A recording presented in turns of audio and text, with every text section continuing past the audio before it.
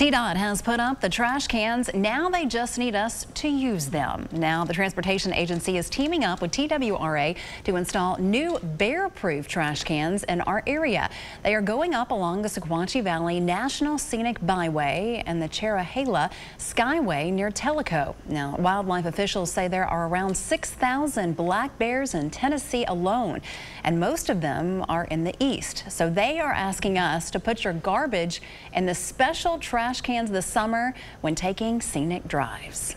It's really important that you put all your trash and any scented items in those bear-resistant trash cans and latch them properly. Make sure that they shut back the way they are supposed to be. Bears are really smart critters and they're really strong critters.